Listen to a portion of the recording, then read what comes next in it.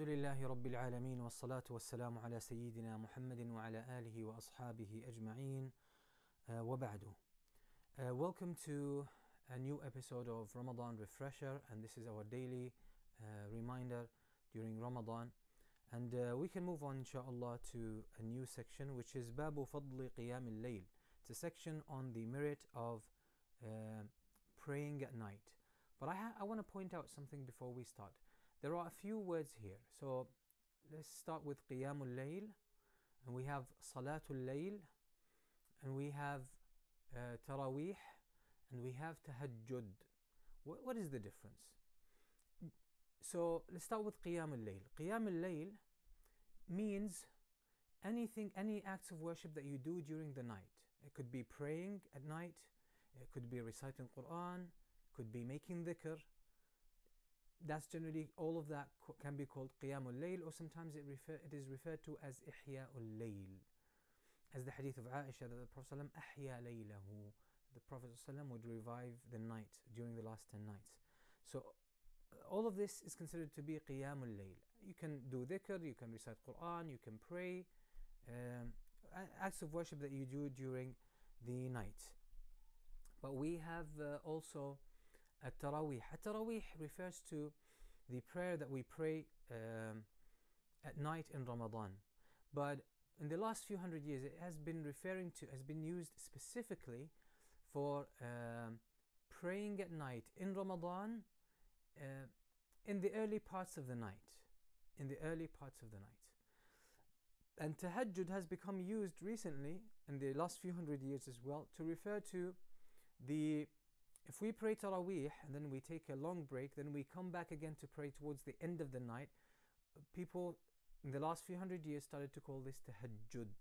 But Tahajjud means praying at night, generally speaking, but it has taken this particular use. And there's nothing necessarily harmful about this, but just we needed to point that out at the beginning. So Imam Nawawi here quotes a few verses. قال الله تعالى ومن الليل فتهجد به نافلة لك عسى أن يبعثك ربك مقاما محمودا. In Surah Al-Isra, Allah says to the Prophet ﷺ, and at the night, tahajjud, pray at night, نافلة لك, voluntary, something extra, more than the obligations, so that your Lord will resurrect you on the day of judgment and give you al-maqam al-mahmud, the very special status that will be given to Prophet Muhammad sallallahu alayhi wa sallam. وقال تعالى تتجافى جنوبهم عن المضاجع, and their sides leave their beds. And this is in reference to the people who worship Allah subhanahu wa ta'ala, the righteous people, that although they feel the need to go to bed and sleep, but yet their love of Allah pulls them towards worshipping Allah subhanahu wa ta'ala at night, praying, standing in His presence. Why? Because they love that. They find so much joy, comfort, serenity and peace in that. So they give it preference over the sleep that their physical bodies feel the need for. And Allah subhanahu wa ta'ala also says, كَانُوا قَلِيلًا مِنَ اللَّيْلِ مَا يَهْجَعُونَ. Allah describes the people of Jannah that they would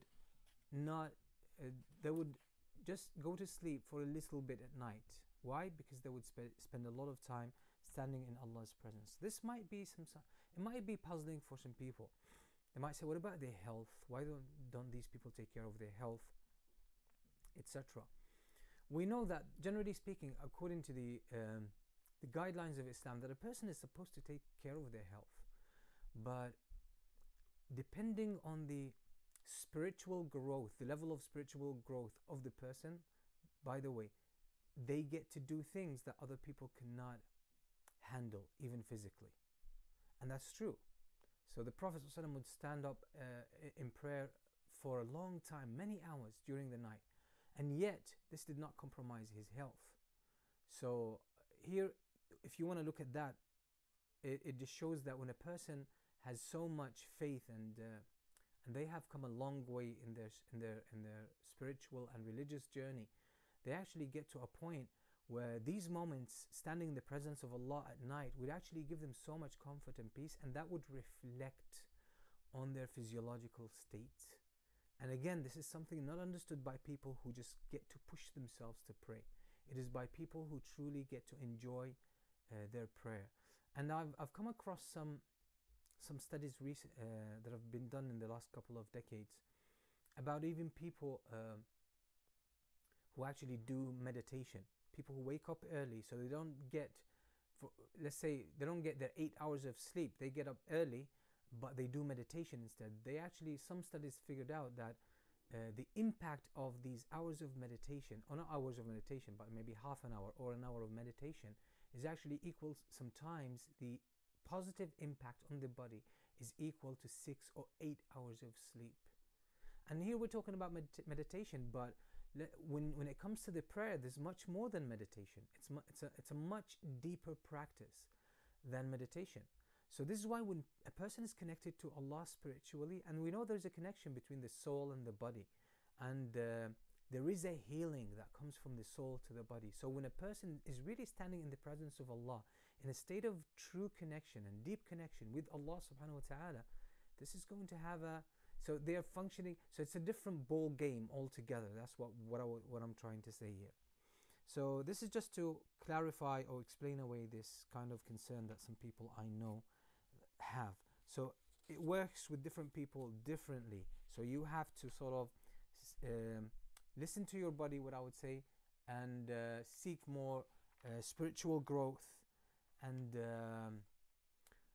work accordingly. And as the more growth the person achieves, then the more they can do.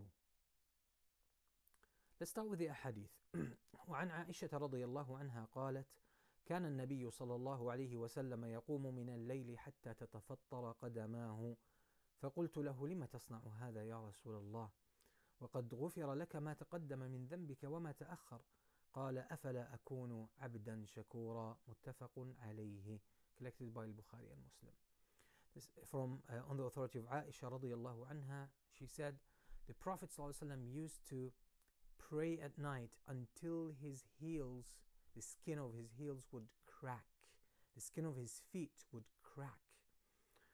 So I said to him, O Messenger of Allah, why do you do this when Allah has forgiven all of your sins,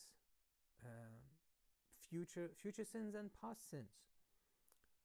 He said, shall I not be a grateful or a thankful servant?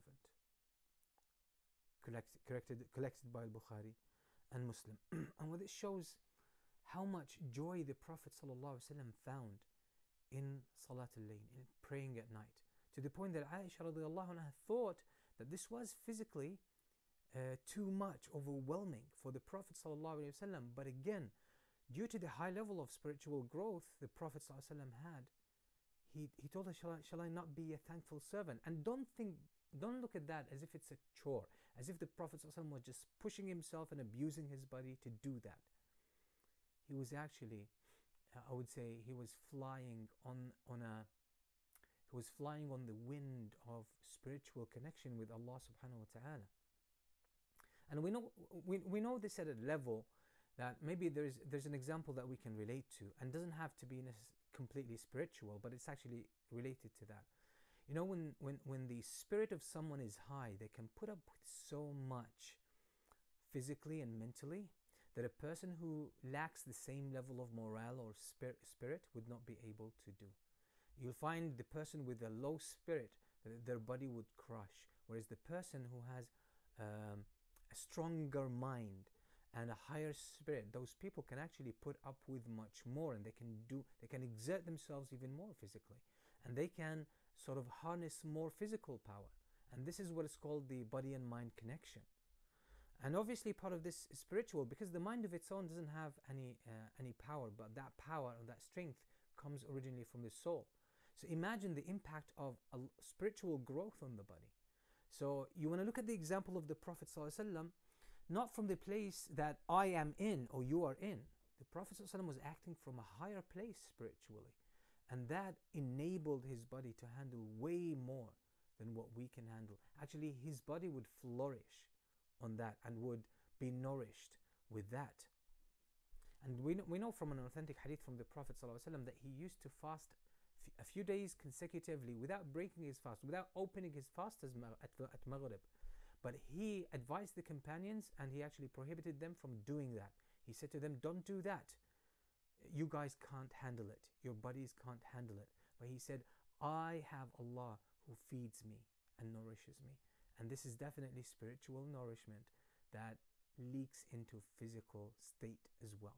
So when we look at the example of the Prophet ﷺ like that, don't look at him as someone who's abusing his body. On the contrary, he's someone who's acting from a higher spiritual state, and thus that's his point of balance. But for us, we definitely, that's not our point of balance, so we won't be able to handle it. So this is why everyone has to really be sensitive to the signals coming from their body, coming from their heart, and they have to take it easy upon themselves until they spiritually grow. And again, they do that from a higher spiritual place, according to what they can handle, according to the level of growth that they themselves achieve. But it shows the Prophet ﷺ was finding so much joy in standing in the presence of Allah and being thankful.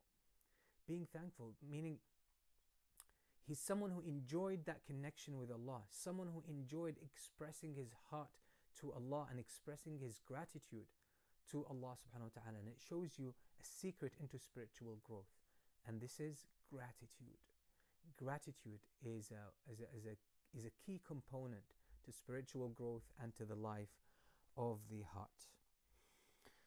وعن علي رضي الله عنه أن النبي صلى الله عليه وسلم طرقه وفاطمة ليلى فقال ألا تصليان متفق عليه طرقه أتاه ليلى. This hadith is collected also by Bukhari and Muslim from Ali ibn Abi Talib رضي الله عنه, that the Prophet صلى الله عليه وسلم came to them at night and he said, don't you guys pray? Like at night, don't you like have any night prayer? Don't you perform any night prayer? And this is a recommendation and encouragement from the Prophet sallallahu alaihi wasallam. And it shows that it's not befitting of someone who's connected to Allah to leave Salat al-Layl or the prayer at night altogether. It's good that a person has a share, even if it's 5 minutes. Even if it's just 5 minutes, 2 rak'ah. And if you start to do that and consistently observe it, slowly you'll find that 5 minutes is not enough. Your heart will start to ask for more. So you'll start doing 10 minutes, 15 minutes, 20 minutes, half an hour, and sometimes you can't get enough of that. And the growth has to be gradual and natural and organic. وعن سالم بن عبد الله بن عمر بن الخطاب رضي الله عنهم عن أبيه أن رسول الله صلى الله عليه وسلم قال نعم الرجل عبد الله لو كان يصلي من الليل. قال سالم فكان عبد الله بعد ذلك لا ينام من الليل إلا قليلا متفق عليه. This hadith is collected by Bukhari and Muslim from the grandson of Umar ibn al-Khattab, Salim, who's the son of Abdullah ibn Umar ibn al-Khattab. Salim narrates about his father that the Messenger ﷺ said, what a good man Abdullah is, meaning Abdullah ibn Umar, what a good man he is, had he just observed the night prayer. So ever since Abdullah ibn Umar ibn Khattab radiyallahu anhuma would sleep very little at night and he would pray most of it. وعن عبد الله بن عمرو بن العاص قال قال رسول الله صلى الله عليه وسلم يا عبد الله لا تكن مثل فلان كان يقوم الليل فترك قيام الليل متفق عليه. Collected by Bukhari and Muslim from Abdullah ibn Amr ibn al-As. He said, Allah's Messenger sallallahu alaihi wasallam said, O Abdullah, do not be like so and so. He used to pray at night and then he left it. And some of the scholars, they actually say that this refers to Abdullah ibn Umar, as is in the previous hadith. And ever since, Abdullah ibn Umar radiyallahu anhuma would observe the night prayer and would sleep very little at night. And it shows that the Prophet ﷺ, when he felt someone was special, someone was of a great character, he felt that there was something missing if this person did not observe the night prayer. وعن عبد الله بن مسعود رضي الله عنه قال ذكر عند النبي صلى الله عليه وسلم رجل نام ليلة حتى أصبح قال ذاك رجل بال الشيطان في أذنيه أو قال في أذنه متفق عليه. Collected by Bukhari and Muslim from Abdullah ibn Mas'ud رضي الله عنه. He said, A man was mentioned to the Prophet ﷺ that this man slept all the night, through the night, till Fajr time. The Prophet ﷺ made a comment. He said, such a person, shaitan has urinated in the ears of this person. Shaitan has urinated. And obviously, this could be a reality, and most likely this is actually a reality, but it's a non-physical world, right? And it has an impact, and most likely it has a negative spiritual impact. And here you're talking about shaitan urinating in the ear of a person, and you can imagine what kind of impact this is going to leave the person with. وعن أبي هريرة رضي الله عنه أن رسول الله صلى الله عليه وسلم قال يعقد الشيطان على قافية رأس أحدكم إذا هو نام 3 عقد يضرب على كل عقدة عليك ليل طويل فارقد فإن استيقظ فذكر الله تعالى انحلت عقدة فإن توضأ انحلت عقدة فإن صلى انحلت عقده كلها فأصبح نشيطا طيب النفس وإلا أصبح خبيث النفس كسلان متفق عليه قافية الرأس آخره. Collected by Bukhari and Muslim from Abu Huraira radiyallahu anhu that Allah's Messenger said that shaitan ties 3 knots at the back of the head of each person when this person goes to sleep, and he says upon each knot that there's a long night ahead of you, so just go to sleep, relax.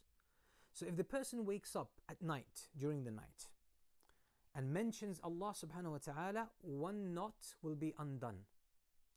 And if the person makes wudu, a 2nd knot is undone. And if the person prays, the 3rd knot is undone. So thus all of the 3 knots are gone now. So the person wakes up fresh, full of energy, and with a beautiful soul. But otherwise, the person would wake up with a tarnished, blemished, impurified soul, and the person would be lazy and would not have high levels of energy. And this shows that what we just said about the prayer, that when a person, the connection between the soul and the body, when we perform acts of worship truly as we should do from our hearts, and they feed into our hearts, they actually have an impact on our levels of energy and the strength of our bodies and our state. So this hadith is just an example on this. Some scholars say this hadith talks about Salat al-Fajr, but actually many scholars say, like Imam al-Bukhari and here Imam al-Nawawi, they actually say this actually applies to Salat al-Layl. And this makes us take Salat al-Layl, or praying at night, seriously. And as I said, all you need to do is at least 5 minutes, 2 rak'ah, 2 short rak'ah, 5 minutes, that's it. Start with that, and then it will carry you through that. So it shows that Salat al-Layl or praying at night is a very important thing.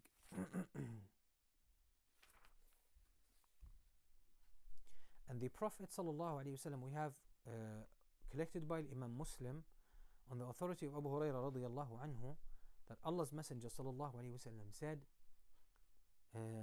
the best أفضل الصيام بعد رمضان شهر الله المحرم وأفضل الصلاة بعد الفريضة صلاة الليل. رواه Muslim. Collected by Imam Muslim from Abu Huraira radiyallahu anhu that the Messenger sallallahu alaihi wasallam said, the best fasting after Ramadan is fasting the month of Muharram, during the 1st month of the Hijri calendar. And the best prayer after the 5 obligatory prayers is praying at night. Praying at night. So it's Salat al-Layl, praying at night, is more important even than the rawatib, the sunnah that we pray with the 5 daily prayers. Salat al-Layl is better in the sight of Allah than those. Now, there's no trade-off that I have to leave those to the sunnah or the sunan to pray at night.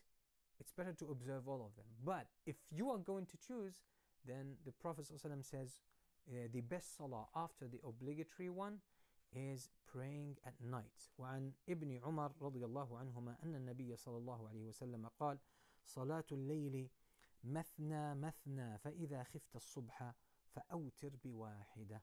متفق عليه. On the authority of Umar ibn Khattab, of Ibn Umar, Abdullah ibn Umar radiyallahu anhuma, this is collected by Al-Bukhari and Muslim, that the Prophet ﷺ said, praying at night is 2 rak'ah units. So 2 rak'ah, you make taslim. 2 rak'ah, you make taslim. 2 rak'ah, you make taslim. Then if you fear that it is Fajr time is going to fall, then you pray, you seal them with 1, which is the witr. وعنه قال كان النبي صلى الله عليه وسلم يصلي من الليل مثنى مثنى ويوتر بركعة متفق عليه. Also collected by Al-Bukhari and Muslim from Abdullah ibn Umar رضي الله عنهما, that the Prophet صلى الله عليه وسلم at night would pray 2 units at a time. 2 units, then 2 units, then 2 units. Then he would complete that, or would seal that with 1 rak'ah, which would make them an odd number. وعن أنس رضي الله عنه قال كان رسول الله صلى الله عليه وسلم يفطر من الشهر حتى نظن أن لا يصوم منه ويصوم حتى نظن أن لا يفطر منه شيئا وكان لا تشاء أن تراه من الليل مصليا إلا رأيته ولا نائما إلا رأيته. رواه البخاري. Collected by Al-Bukhari from Anas رضي الله عنه, the personal assistant of the Prophet صلى الله عليه وسلم. He said Allah's Messenger صلى الله عليه وسلم used to fast. He used to fast so often in a month that we would say he fasted a whole month. This is outside of Ramadan. And sometimes he would not fast to a point that we would say he didn't fast any day of the month. And some nights you would see that he would pray that we would say he never goes to sleep. And sometimes you would find that he goes to sleep to a point that we would say he never prays at night. Meaning the Prophet ﷺ would alternate his states. Sometimes he would pray most of the night, and sometimes he would pray a little bit of the night, but not the whole night, like let's say a third of the night. And in very unique cases, like the last 10 nights in Ramadan, he would pray the whole night. So this was the way of the Prophet sallallahu alaihi wasallam. So I think it's enough today for us. We might have just one more segment, inshallah, in this series on Ramadan and the fast and Qiyam al-Layl, and then afterwards we will go back to Kitab al-Adab, or the book of etiquettes and manners. So we see here the importance of Salat al-Layl, praying at night, and Ramadan is an opportunity. Alhamdulillah, most people are used to praying Taraweeh, and it's a challenge for many people this year, as they are not praying at the masjid. And I know this is a challenge for many people, because people, again, let's sort of point this out, that we have become very dependent on the services by imams and by masjids for our religious and spiritual well-being. And yes, sometimes we might need a person of knowledge to teach us, or to guide us, or to answer our questions, and to be in congregation to pray. But we should not be dependent on that when we are unable to pray the masjid, like the circumstances we're living nowadays, that we can't even perform the salah. We can't even perform Taraweeh. This shows that we have grown over dependent on the services offered by a masjid. When the masjid services are available, fine, we can grab them. But that when a masjid is unable to offer the salah and the congregation because of the lockdown and these tough times that we are living, that we can't even pray at home, that's problematic. That is, and we don't find the zeal, we don't find the intention, we don't find the motivation to perform that salah. It shows there is something problematic, because the prayer is for Allah subhanahu wa ta'ala. The environment might help, but the environment is not the deciding factor whether we pray or not, whether we can pray or not. And again, I think in previous videos we explained that it's actually accessible to people even without the presence of an imam, that you can still pray at night. There are so many ways. There's so many ways you can do that. You can hold the mushaf. You can read whatever you know, even if it's little. You repeat the same verses over and over again, and you contemplate them. You spend relatively more time in ruku' and in sujood. And Qiyam al-Layl, we said, it doesn't have to be just prayer. It could be reciting Quran. It could be just making dhikr. And there's no one who cannot make dhikr at all. No one can't say like La ilaha illallah or Subhanallah. Everyone can say that. So that's part of it as well. So do whatever you can. And here it's actually worth pointing out that although a number of scholars have said you can follow the prayer online, your local masjid online or another place online, but again, this fatwa has come from a minority of scholars, and it's wrong. It really violates some substantial and foundational uh, foundational principles in fiqh, the fiqh of Salat al-Jama'ah, even if it is the Taraweeh. Even if it's the Taraweeh, we have an alternative that you can pray at home. Even if all you know is Qul Huwallahu Ahad, even if all you know is Surah Al-Fatiha. Even if you don't know Surah Al-Fatiha, you say whatever you know of the Quran, and that's it. That's it. So there is a healthy alternative, and you can do it. And there's an alternative. We don't need to break and butcher the rules, the fiqhi rules and the principles of Islam in order to, just go with people, with the overdependence, the unhealthy overdependence that we have grown accustomed to, which is complete dependence on the imams and the local masjids to even perform our deeds that are supposed to be between us and Allah subhanahu wa ta'ala. We ask Allah subhanahu wa ta'ala to help us seize these nights and benefit from them. Again, there's no time to complain, no time to feel bad. Ramadan days are just, passing by, they're flying.